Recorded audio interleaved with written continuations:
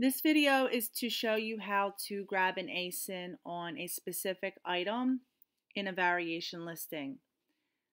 When I come to this page, I want to get an ASIN on one of these sizes so that I can add the product to my inventory.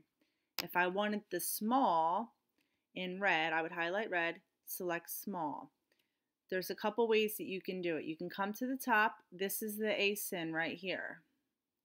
You can copy that and then go directly to your inventory.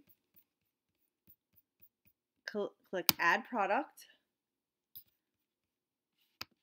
paste, search, and there is the exact item that you wanted to list in small and red.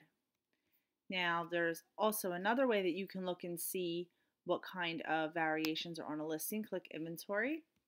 Go to Add Variation, add or update an existing variation family, paste that same ASIN or any ASIN from that page. It doesn't matter which one you grab.